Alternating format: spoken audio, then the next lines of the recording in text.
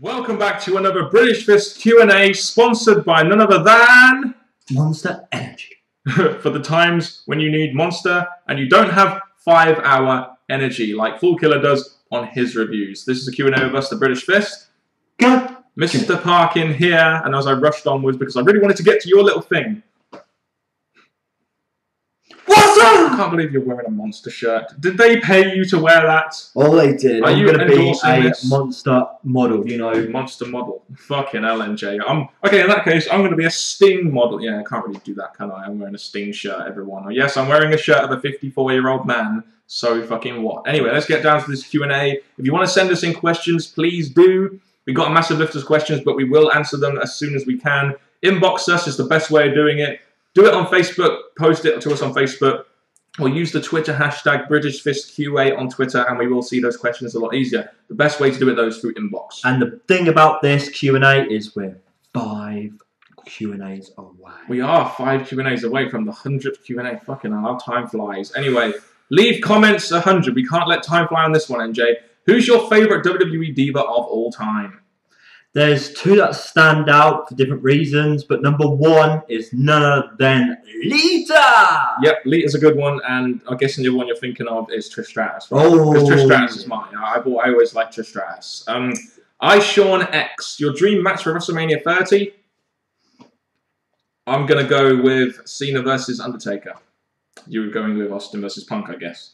2 big matches. Just because mine's been teased. It's a match that bring Austin back, which WWE seems to be doing the last few years, bringing back big names to put over talent. There we go. Both would be worthy main events, in my opinion. Even though the Smart Mark audience would obviously prefer your match, but I think the casual audiences would maybe prefer my match. I don't know. Howard the Man, or Howard Star on YouTube now. If WWE stopped having the brand split and combined the NXT talent, would Raw be huge now?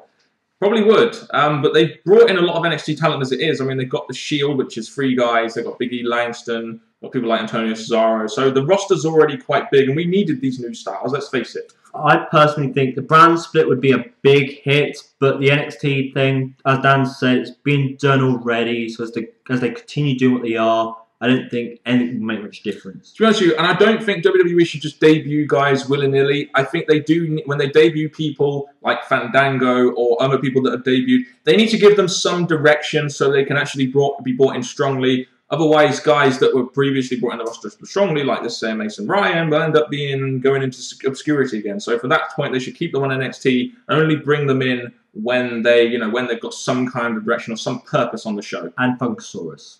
Yeah, and the Funkasaurus. Could you see the Rock versus Alberto Del Rio? Hey, but at least the Funkasaurus is getting on the WrestleMania card. Rock versus Alberto Del Rio. No, we won't see that because Del Rio isn't a big enough star to face the Rock in a big money match. It just ain't going to happen, I'm afraid. RPG Rich Porter. Mr. Parkin, is there still a top 4 in the Premiership? And who is your top 4 in both TNA and WWE? There's not a top 4 in the Premiership right now. It's the top 2. It's between Man United and Man City. And Man United are running ahead of City right now. So, to be honest, no, there is no Premiership top 4 anymore unless Chelsea or Arsenal or Liverpool or Tottenham up their act a little bit. Top 4 in both TNA and WWE. Well, in TNA, my top 4, I guess, will be Austin Aries, Bobby Roode. Those are definitely my top 2. WWE, I like The Miz. I like Cody Rhodes. I like Damian Sandow. So there are some of the guys that I like on there. Do high flyers get pushed better than mat? Why do high flyers get pushed better than mat wrestlers nowadays? Or do they? Not really. High flyers. When was the last time we had a massive high flyer as a champion? Ray. And when was the last time we had a mat wrestler as a champion? Daniel Bryan. Daniel Bryan, exactly. So I think the high flyers can be used better in the mid card, whereas I think mat wrestlers are generally a lot better used in the main event. I guess that's just my way of looking at it. Our basic finishers, aka the JBL clothesline leg drop, better than submission holds to end a match with.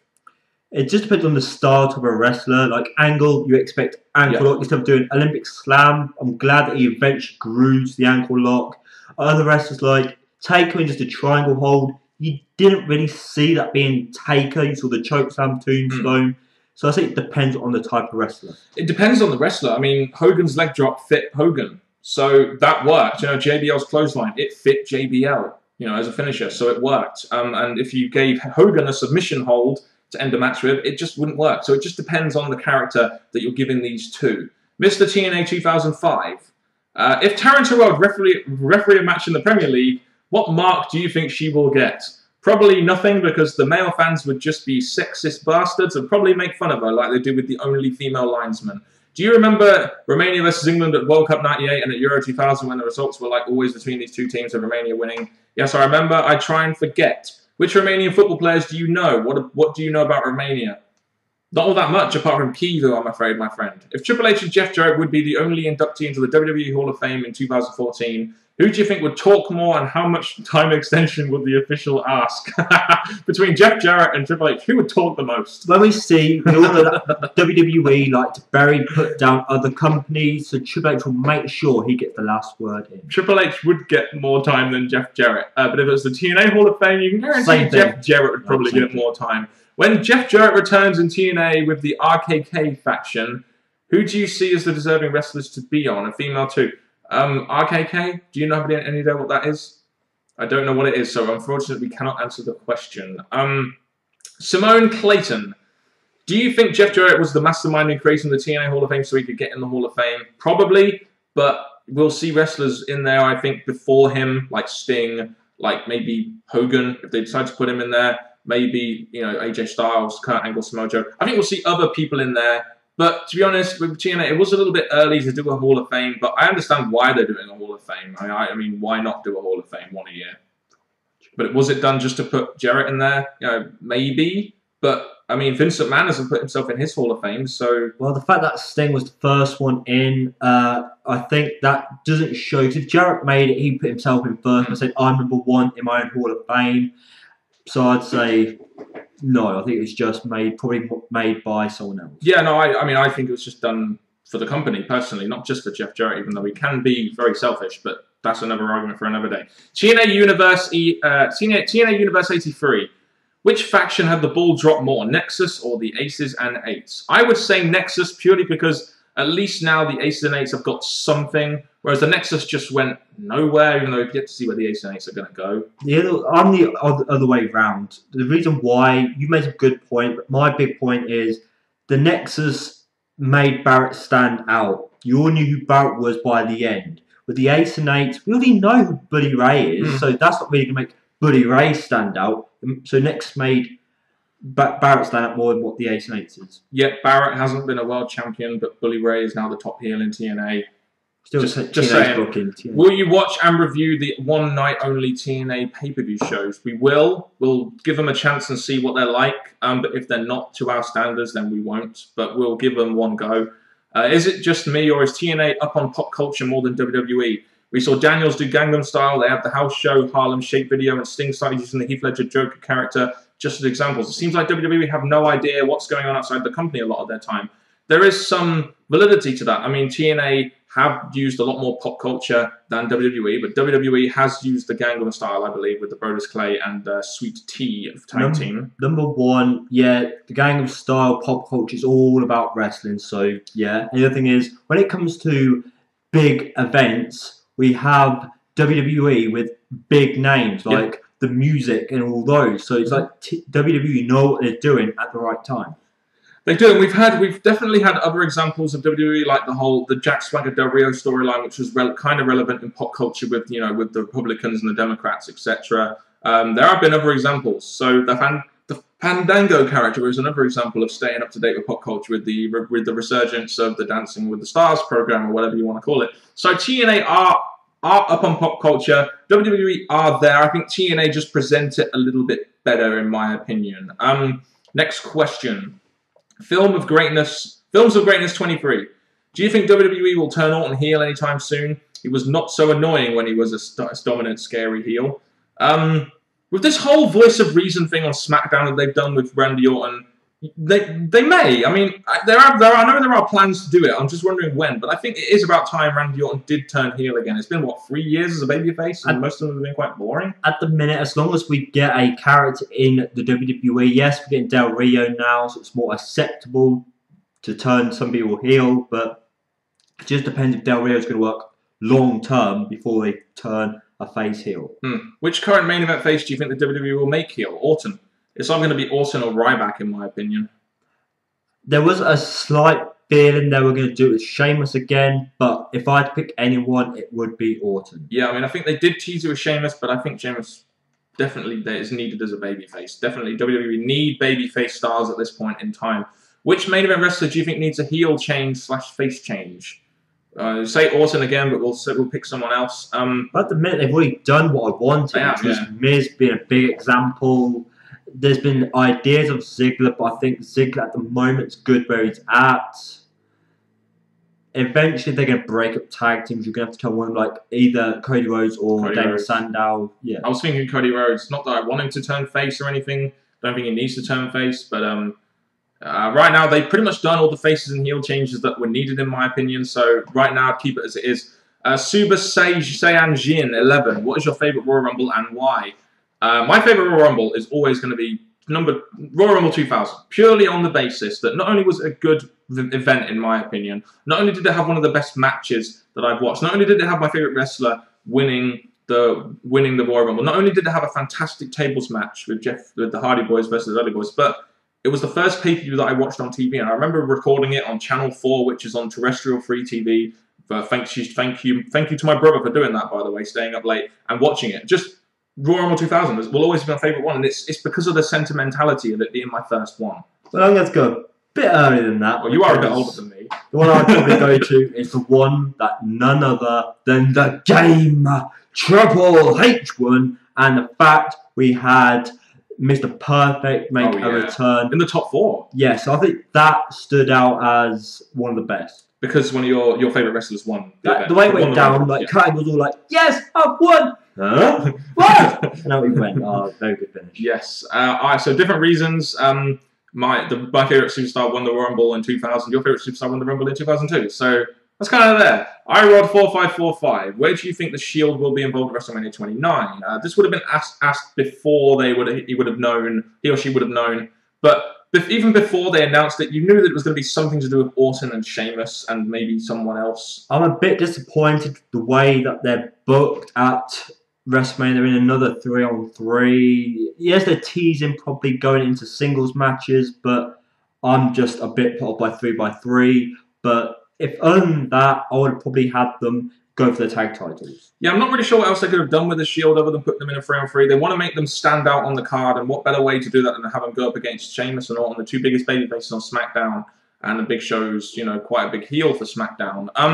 So even before we knew the matches, we knew it was going to be the Shield versus, in my opinion, I knew it was going to be Shield versus Orton and Sheamus and someone else, so I'll just say that. ATK360, and this is a very good question, by the way, you asked. Do you think that the Smarks can't enjoy wrestling WWE as much as casual fans because they know too much about the business and take things way too seriously? Yes. I mean, when you were a casual fan, did you really care about the booking? Did you really care about the heels going over? Did you really care about, let's say a Garrett Bischoff back in the day, like a Shane McMahon being pushed? That's the thing. When you're a kid, you didn't care about these kind of things. Back in the Attitude Era, which is why a lot of people on YouTube will always hark back to the Attitude Era. But now you know more about the business, which we do. We've been doing this for about two and odd years now. It does affect your enjoyment. It really does. It does. But it's embedded into us now, so we can't really do anything about it. Well, with me personally, as much as like I've said many times in past videos, I'm a two-sided person. So when it comes to wrestling, I've always looked at it from the style that they're trying to put out, the enjoyment you're meant to get from the matches and the result of the matches. But at the same time, I do think of the whole, where does this go next? Yeah. What's going to happen here? What's the point of doing this? What's the point of doing that? So I'm from both point of view, but yeah. And when we've been doing this now for over 2 years, and you do get to a point where you become very, very analytical because you're trying to review a show that smart marks are going to be watching, and really that casual fans aren't, because what casual fans really, very, very few, go on YouTube to look at the review of a show they've just watched, which they probably didn't know too much about in the first place. So, I think this is very true. There are certain people out there, including myself, I'm guilty of this. Sometimes people like me, or smarks as you maybe want to call them, can't enjoy wrestling as much as casual fans because they just know too much about the business and they know too much about the ins and outs. It's a very true and a very, very good question. The thing is, with wrestling, it's been in my blood, because I'm not like The Rock or someone, but I've been watching for many years, so even though I work stuff out and look at it differently, it still helps me grow up and enjoy something, so it's always going to be there for me. But at the end of the day, we're always going to be fans, so that's the silver lining there, I guess. Who do you think will win the Champions League this year? I go with Bayern Munich. That's you that said that. I think it will be either Real Madrid or Barcelona. I think personally. Well, that's because you don't care about football. The AJ Assassin. Would you do a British Fist versus OCRS and WJ as a special referee? Why do you want a feud with friends? A feud against who? OT. Off. I think it's off the rope show. But why would you want a feud against friends? Just saying. Who do you even care about? Do you even care about Triple H versus Lesnar 2 and Cena versus Rock 2?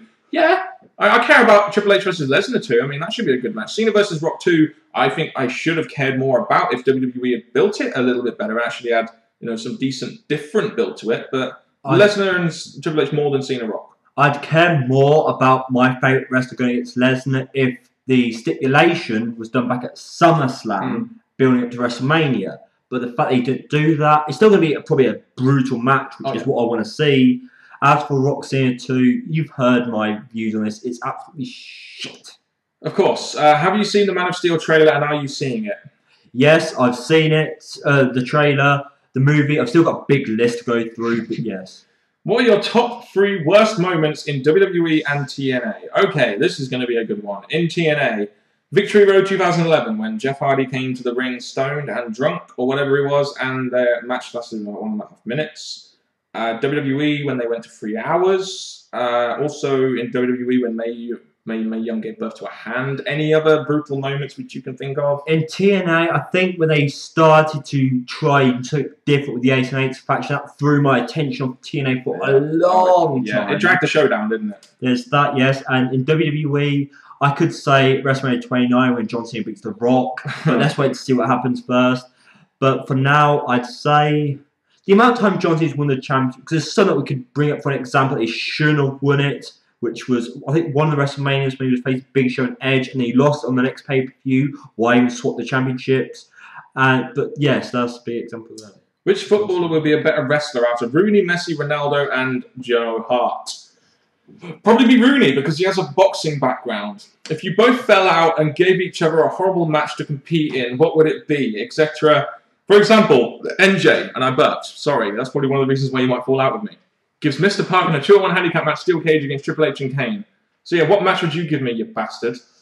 Piece of shit. What match would you give me? The match I was thinking for Mr. Parkin, he'd be against... Let's have a look at the roster. I'd say...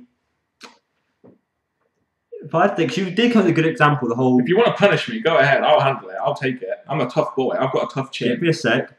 I'm gonna say, let's make it a handicap match. Undertaker, because I want to see that, and I think the other person should be none other than. There'll be good in this, but some bad thing in this, because we know he never loses matches. John Cena. Well, if I was going to give you a match, I'd have to give you a match against someone who you hate most, and I would book John Cena to beat you. Try to. In a dress. I'd say like a sort of monster on a pole match between you and John Cena, and John Cena would win, and then would like shake up the monster in your face, and you'd be fucking annoyed. That's what I would do to you if we fell out, which ain't gonna happen. Ain't gonna happen, people. It's just hypothetical. The last 5 questions we're going to do are from Mr. TNA 2005. If Austin Aries and Bobby Roode would be involved in a match for the world title, and at the end of the match they both pinned the same guy to win the match, and both become the new TNA World Heavyweight Champion, this is going. You can see where this one's going. And have a 3-month run. How would you feel about that? Way too complicated. Why have them both hold the same title? And I don't get why you'd want to do that. They did it to the WWE did it to the Divas and split it in half. So you give half the belt to Roode, half the belt to Aries. Okay. No. I wouldn't do it. If the 8th Wonder of the World and the Great Factor would have a 3-month feud ending at Summerversary, it would be without any doubt the best feud of the year by miles. Could that be the feud of the decade when it comes to tag teams, just like from WWE fans? Like you were probably the TLC tag title match, or for me, the AMW versus Triple X feud. Bobby Roode and Austin Aries would have a very good feud, but we've already seen it, so yes. No. And they're a tag team now, so let's keep them as a tag team. Which is your favourite and, in your opinion, best tag team feud ever? For me, it is AMW versus Triple X. You know, back in, I mean, I know you're a TNA fan in the early days back then. That was a good tag team feud. But for me, as a fan, I haven't been watching TNA that long. Beer Money versus Motor City Machine Guns was a really good feud. But I don't think you can get much better than the whole thing between Edge and Christian, Dudley Boys and the Hardy Boys back in the Attitude Era. in my opinion, because that's what we saw. I'm not saying it was the best. I'm saying that was what we were. That's what we grew up with back then. I'll go with the beer money one. The beer money one was good. What about like the Four Horsemen versus other people? NWO versus versus WCW, or DX versus, you know, there's so many there. Last question. Damien Sandow, Joseph Park, Jack Swagger, and Dirty Dutch Mantel in a faction. Opinion. So basically, Dirty Dutch Mantel, you know who that is, don't you? That's Zeb Coulter, Jack Swagger, Joseph Park, and Damien Sandow. Not really sure what. I guess the whole point of this faction would be Dirty Dutch Mantel and Jack Swagger. That would be obvious. Damien Sandow is speaking against the masses. Joseph Park, though, what position would he serve in this faction? I'm not sure I like this idea as a faction, unfortunately. And on that very somber note, we're gonna, yeah, come on, let's go, come on, yeah, get Monster, drink some Monster. On that very somber note, we're gonna end this Q&A. Thank you very much for watching. If you have indeed got to the end, keep sending us in your questions, as we do love to answer your questions. And now I'm going to hand you over to this monster-wielding monster advertisement that is NJ. Thank you very much, people. This has been yet another Q&A. We keep enjoying these Q&As. They keep on coming. We keep on going. And now, people, hopefully you've had a good time watching this. If you haven't, we'll try better next time. But I'm pretty damn sure that you enjoyed this Q&A. You better off. Till next time, from Mr. Parkin and me, NJ, goodbye. And if you want to talk that fast, you know exactly what to drink. It's called Monster!